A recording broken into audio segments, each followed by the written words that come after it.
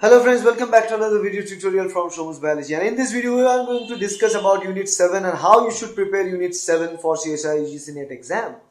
Now the very first thing is that Unit 7 is not an economical unit, okay? It's not economic because it's a huge unit. It contains every single human systems that includes digestive system, respiratory system, excretory system, blood circulatory system, and reproductive system, and all this muscular system, and all these systems together, endocrine system as well.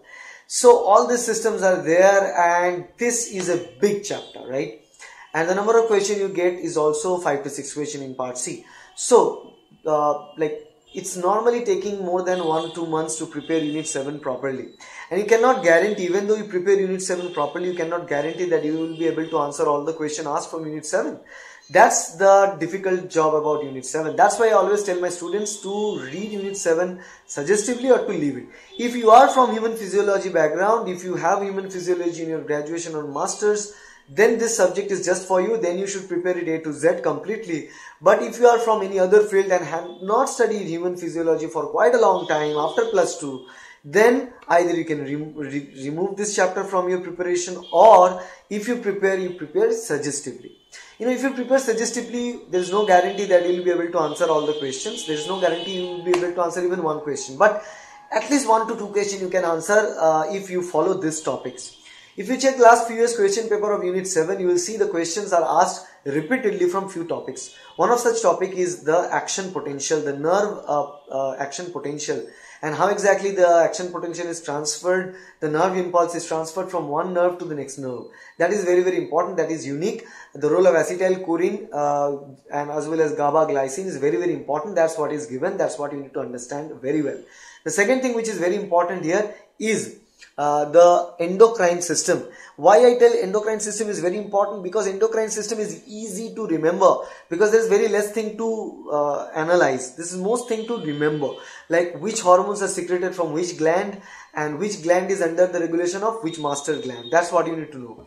And also you need to know the over secretion and hyposecretion of every single hormone leads to what kind of effect. If you know all these things, then just only preparing endocrine system give you an option to answer 1 to 2 questions in part C from Unit 7 alone. And you can prepare endocrine system within 3 days. It's that easy. It's not that difficult, okay? Just some tables, some charts that you need to follow. The tables where it will be written all the name of the pituitary gland secreted hormones, their function and all.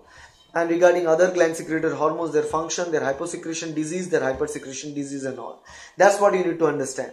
And what you need to follow here is the tables, a lot of tables, and mnemonics. And we have mnemonics in our channel. Plenty of mnemonics are there regarding the pituitary hormones and other hormones. You can study those in our channel, from our channel to get, or you can prepare your own mnemonics to understand and study the different hormones and the role of these hormones in a particular like humans development and growth and how they function. Okay, this is very, very important.